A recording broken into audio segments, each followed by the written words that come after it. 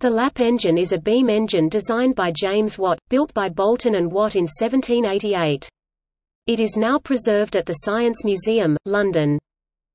It is important as both an early example of a beam engine by Boulton and Watt, and also mainly as illustrating an important innovative step in their development for its ability to produce rotary motion. The engine's name comes from its use in Matthew Boulton's Soho manufactory, where it was used to drive a line of 43 polishing or lapping machines, used for the production of buttons and buckles.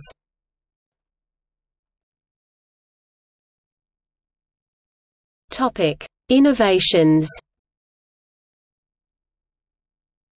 Watt did not invent the steam engine, and there is no single Watt steam engine as such. He developed a number of separate innovations, each of which improved the existing engines of the day, beginning with Newcomen's. The lap engine of 1788, also the Whitbread engine 1785, represent survivors of the first engines to show all of Watt's major improvements in one.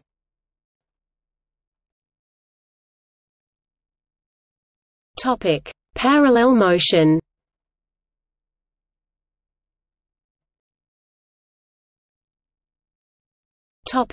Rotative beam engines.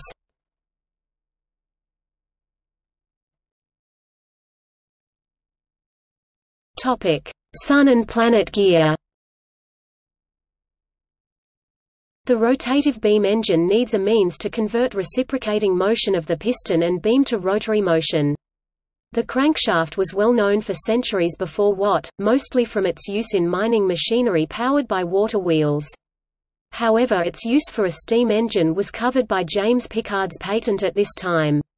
Watt was unwilling to pay a license fee to use the crank and so sought an alternative.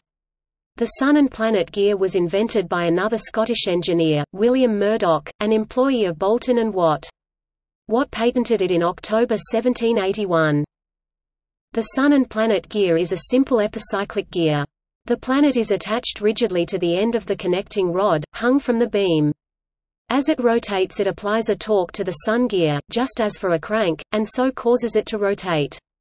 As the two gears also rotate relative to each other, like conventional gear wheels, this has the effect of giving the sun gear a further rotation. The sun, and the output crankshaft, thus rotates twice for every piston cycle of the engine, twice as fast as with a conventional crank. Beam engines were slow-moving and the output shafts driven by the lap engine were fast-moving, so this was an advantage.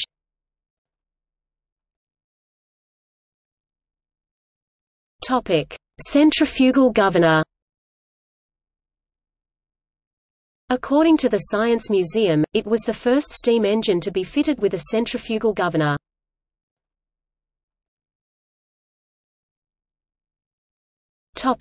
History.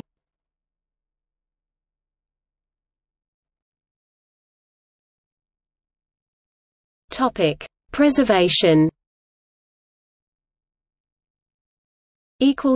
Notes